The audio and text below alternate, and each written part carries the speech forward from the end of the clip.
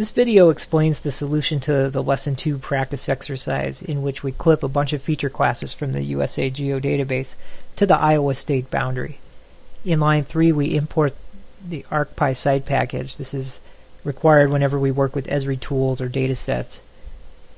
In lines 6, 7, and 8 we set up a series of string variables representing the locations on disk that we will work with during this script. Now if you were going to go ahead and make a script tool out of this, you would eventually want to change these to arcpy.getParameter as text, as described in the lesson text. However, while you're working on your script in Python Win, you'll want to actually write out the full path so you can test and make sure that your script works. Once you're absolutely certain that your script works, then you can go ahead and insert arcpy.getParameter as text, and then you can start making the script tool and test out the tool. So I recommend you keep those two parts separate, testing in Python Win first, and then making the tool.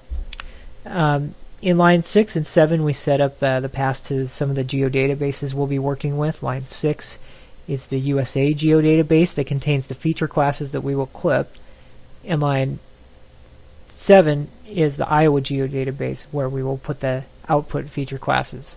And line 8 is the actual clip feature. This is our cookie cutter feature.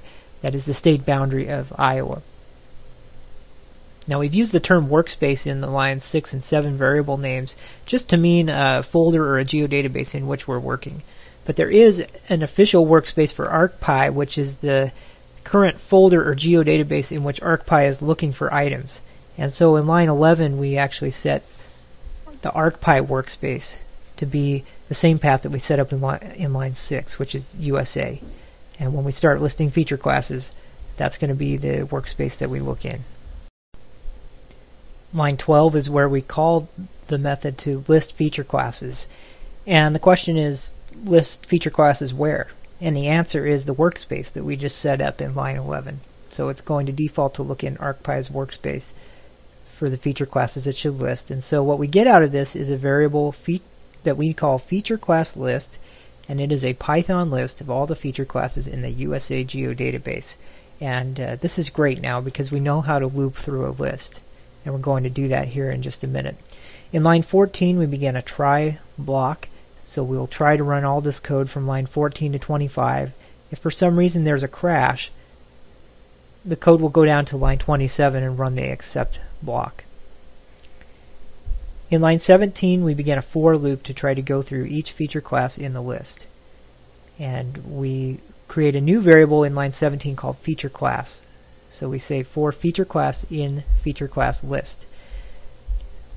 Feature class is just a name that we come up with for that variable. We could name it anything. In this case it's pretty intuitive to call it feature class. But line 20 is setting up the output path. Now one of our requirements was to append Iowa at the beginning of the output feature class name. And so we're doing a little bit of string manipulation using the plus sign to make a path. This particular string, outclip feature class, is going to be created by concatenating the target workspace, so that's what you created up in line 7, so that will always be part of the output path.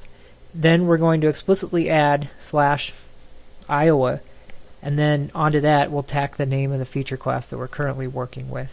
And this type of string concatenation to make a path is something that you will also need to do during your Lesson 2 project. In line 23 we actually perform the clip by calling arcpy.clip, and we need to put underscore analysis because we want to specify that we're using the clip tool that's in the analysis toolbox.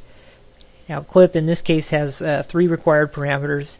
The input feature class to be clipped, so that's the current one that we're looping on right now. It was defined up in line 17, so that's the first parameter, feature class. The second parameter there is the clip feature, and we defined that up in line 8. That's our cookie cutter feature. We'll be clipping all the rest of the feature classes too. And then the third is the output path, and that's the path we just created back in line 20. And once we have all 3 of those things, we can run the clip tool. In lines 24 and 25 we report what happened, and we use a little bit of string concatenation there as well to make a custom message saying that exactly the path of the clipped file that we created. And this will be useful in your project as well. Now this is an either-or scenario. You would need to call either add message or do a print statement in line 25. I just put both of them in here so you could see how they were both used. If you're going to go ahead and make a script tool out of this that would go in your toolbox in ArcGIS, then you would use the approach in line 24, add message. If you're just going to run this inside of Python Win, then you would use line 25. If for some reason there were to be a crash in the above code, it would jump down to line 27 and run the except statement. And again, we're using the approach of doing either an add error. This is what you would use if you were making a toolbox. So that's line 30. Or if you're just running in Python Win, you could do line 31.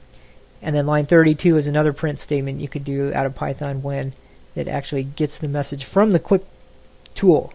The Esri geoprocessing tools report their own error messages. So if you were to have a problem that happened inside the clip, you might be able to get it back this way by doing print arcpy.getMessages.